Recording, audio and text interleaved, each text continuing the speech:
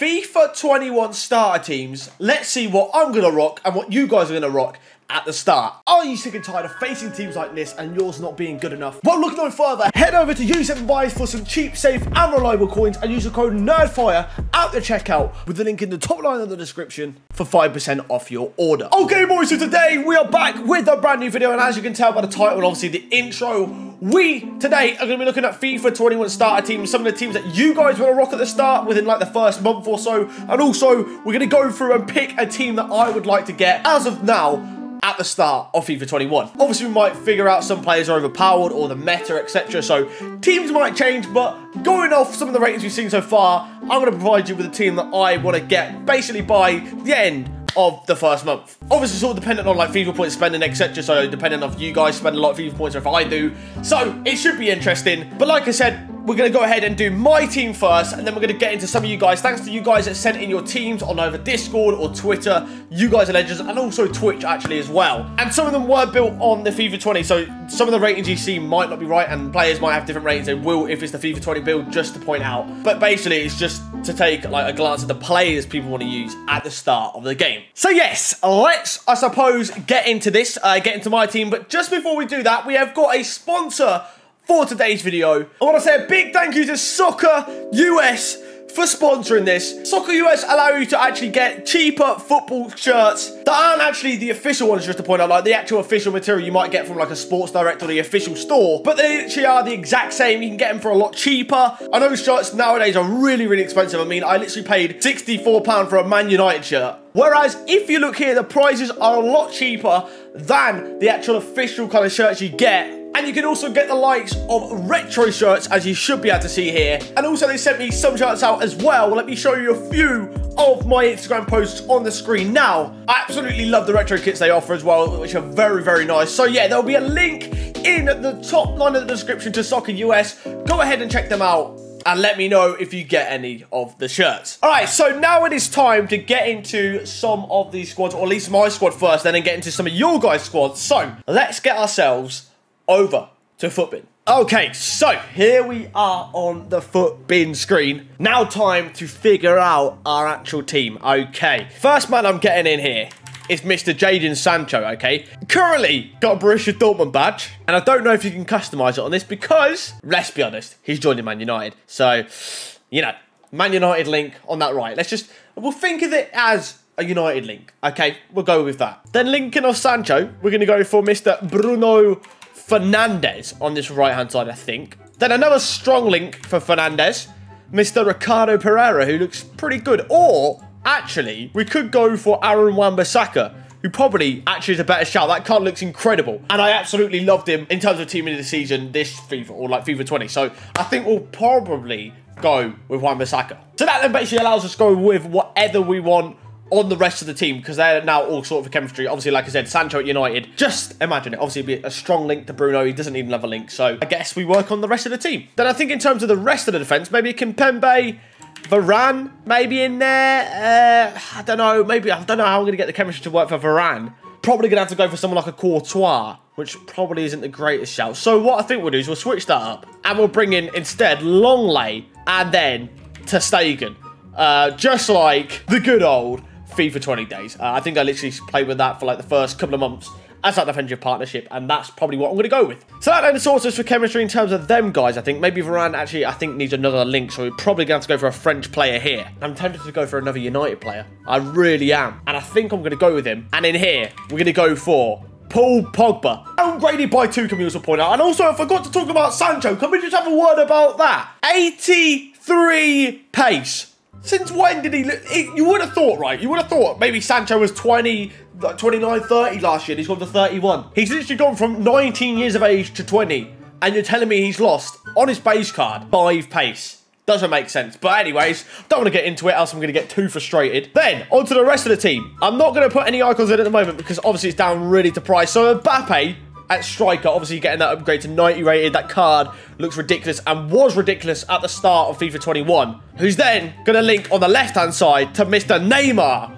I think I'm going to go with, once again, should be ridiculous at the start of the game. Like, that should be disgusting. And now we just got the left centre mid and the left back. I mean, this is looking very expensive. Obviously, like I said, and this is basically my aim for the first weekend league, which usually is like 2 weeks after the like early access kind of release. So, it's not impossible. Could be done, depending on how many FIFA points I decide to put on. But yeah, like I said, just this left-hand side to figure out now. I mean, I could go down the Liga route, the Premier League route, the Liga route as well. I feel like I probably should have another defensive player here. Maybe we go for... Oh, I don't know. It's a hard one. It really is. I'm thinking maybe a Kante and then a Theo Hernandez at left-back, which looks like a very nice card. That sorts us for chemistry, and I don't think that team is looking too bad. Now, if we run through it again, so in goal is Ter Stegen, right back is Wan-Bissaka, right centre-back is Varane, left centre-back is Longley, and left back is Theo Hernandez, left centre-mid Kante, central centre-mid Pogba, right centre-mid Bruno, right wing Sancho, striker Mbappe, and left wing Neymar. And obviously, you might be thinking what I'm going to change to in-game. I might go for the formation that I've been rocking a lot on FIFA 20, but I might go back to the good old trusty 4-2-3-1. So this is what it'd look like in game with a 4-2-3-1, I think. So we'd have Pogba and Kante as a CDM kind of partnership. Maybe Pogba wouldn't be that great as a CDM. I don't know. He's probably more of like a central midfielder, but we can see how it goes. The central cam then would be Bruno, left cam Neymar, right cam Sancho, and then striker Kylian Mbappe. I mean, looking like a tasty but very expensive squad. Like, we're probably talking ridiculous amounts here, like 3 million coins. Whether I can get a good enough pack luck at the start is probably debatable. Knowing my normal gold pack luck, it's not great. So yeah, that is the team I'm looking to get. Maybe for the first weekend league after like the first month or first promo that drops. Hopefully something like that. Maybe that's pushing it a little bit. But let me know what you think of the team in the comments below. All right, so now, like I said, we're going to get into some of your guys' teams. So let me load some of these up and let's take a look. All right, so first up, we've got my man Musa with his starter squad. That's looking very nice, actually. I mean, I'm looking at it right now, and I'll obviously show you guys it in 2 seconds. So here is his team. He's got Schmeichel in goal, right back Aurier, right centre back Sanchez, left centre back Ake, left back the Bernat. Then he's got left mid Rodri, central centre mid Ndombele, right centre mid Keita. And he's got right wing Minamino, I never know how you pronounce that, striker Jesus, and left wing is Asensio. I mean, looking at the chemistry, it's a bit off on the chemistry in terms of Jesus, Asensio, and Bernat. But the actual overall choice of players is looking decent. I mean, Ndombele should be pretty solid. He was last FIFA. I mean, I think he's been downgraded in pace as well. Ake and Sanchez, I think both been maybe downgraded in pace, but still looking decent. I mean, that is definitely like a good, achievable, I think, starter squad for most people. I mean, just going through like SBCs, the advanced SBCs at the start, like that looks pretty solid to me. I think the most expensive players in that team will probably be the likes of Jesus, Ndombele, probably Ake as well, will be fairly expensive, and also maybe Davis and Sanchez. If he's a non-rare, it might be a little bit cheaper. But yeah, they'll probably be the main ones. I think Jesus is always fairly expensive near the start of FIFAs, but obviously a very solid option to get right near the start. So yeah, that's looking good. So now we've got some squads that have been built basically on the FIFA 20. This is on the FIFA 20 build, but this is obviously a concept for a FIFA 21 squad, a starter squad. As you can see, definitely different. I mean, Castile's in there, Malqui, Upamecano, Konate. I think Upamecano will probably be higher rated than 77, honestly. That is there. He's got Reguilon at the left back, and that might not be a Real Madrid, so he might have to switch that up. And then right mid, Lozano. Left mid is Vinicius Jr., who we've seen his card. I think he's gone up to an 80 rated on his base. Central centre mid, he's got Texera, then Augusto, Paulinho, and Richarlison as a right mid at the moment, but I think he probably will most likely get a striker card. I think once again, Richarlison is going to be fairly expensive. Obviously, people are probably going to go off the meta from FIFA 20 this year and then use him probably because he's got the 5-star weak foot. So I expect him to be fairly expensive at the start. I don't know if his card has already been released. Paulinho should be a pretty good midfielder. He usually is. He might have lacked a little bit of pace. They might have brought his pace down this year. Whether it's been released once again, I'm not too sure. Defensive partnership is looking solid. I think the overall defense should be good. Like I said, a bar Reguilon, who might not get that strong link to Vinicius or a link at all, depending on if he actually moves clubs. But once again, a nice looking team, a different team, a nice looking starter team. I like the look of it and should be solid to kick off the year. And also, forgot to say, thanks to JS9 for sending in that team. All right, next up, we've got my boy Claudinho with his team that he's looking to get. Basically, he's gone for special cards because some of them fit in the right positions, etc. for chemistry. I mean, you'll see in a sec. But let's go ahead and check it out. So, as you can see, he's gone for Schmeichel in goal. Right back, Doherty has obviously gone to Spurs. Right centre-back, Soyuncu. Left centre-back, Alaba.